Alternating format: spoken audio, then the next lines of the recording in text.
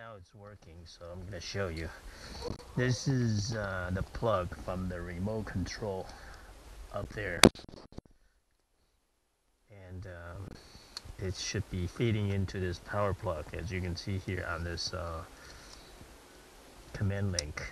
Okay, and then I only need one resistor here, so I'm going to remove this. I really don't need two.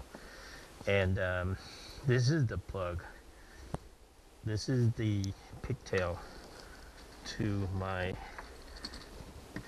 Yamaha gauge here. This is the TAC meter 6Y8 53 20T and then 20, so 6Y8 gauge. And you can see 4 pins here, so I just plug in the 4 pins in the back of this gauge of this multifunction display.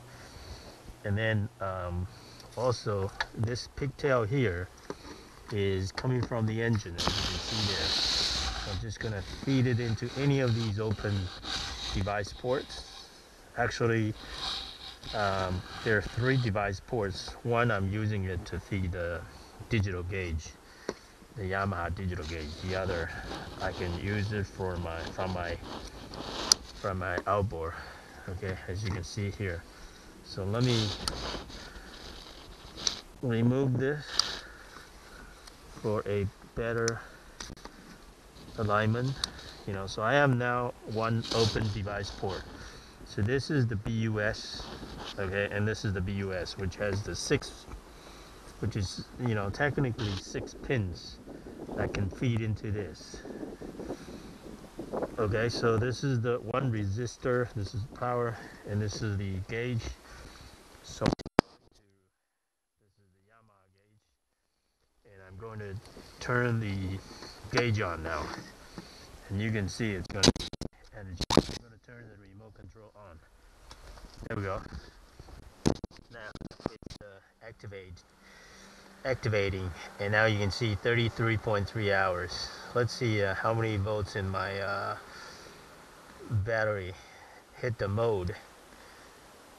Okay, so that's the oil pressure, low, high. Okay, and this is the battery, 12.5 volts. So that's, so you, in this mode, we only have 3 in this mode we only have 3 displays. One is for the total engine hours, which is 33.3 hours, and that 0 times 100 per minute is the RPM, revolution per minute, RPM.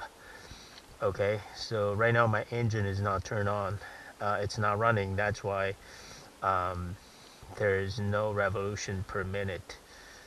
Now the second display is the oil pressure. As you can see, here is the low oil pressure, here is the high low oil pressure, and this here is the trim gauge.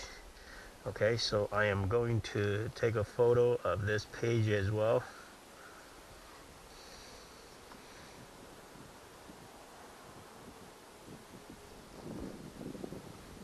Okay, so that's the 3 display there.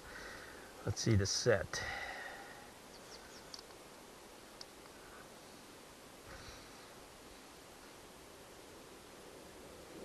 So I guess that's telling me that the 12.5 volts, I don't know what that LH is, but I'm gonna take a picture of this.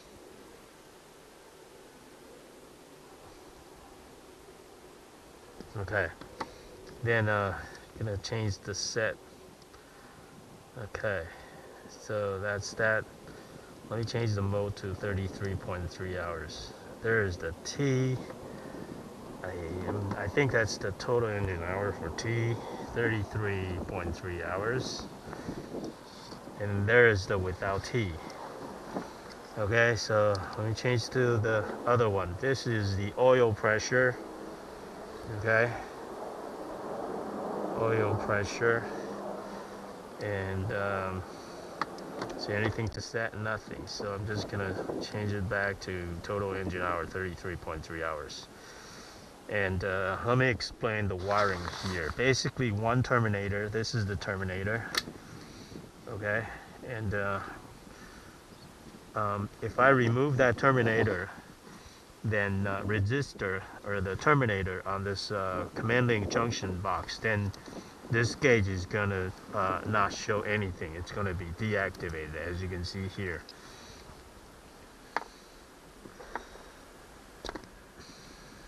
See that? It disappeared. You know, because the loop has to be completed. Only one terminator is good enough. You don't need two, and you can also put it here instead of at the end. See that? It went right back. You know, so this terminator just need one on this command link, and it will work. Okay, so, and this is the power. If you don't feed the power into the command link, and that command link feeds into this this gauge, if there's no power from the key switch, then this gauge is not going to be activated, and this gauge is not going to be showing the engine hour and all the other good stuff, engine information.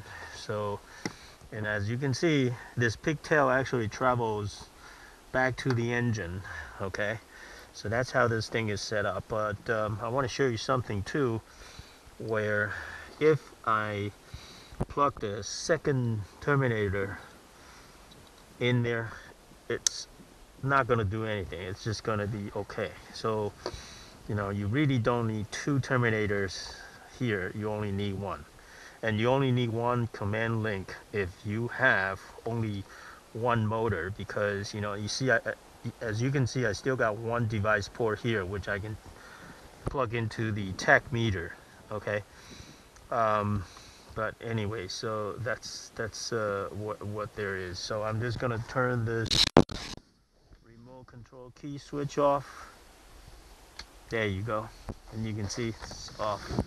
So there is the 6x8 multifunction display, and I'm gonna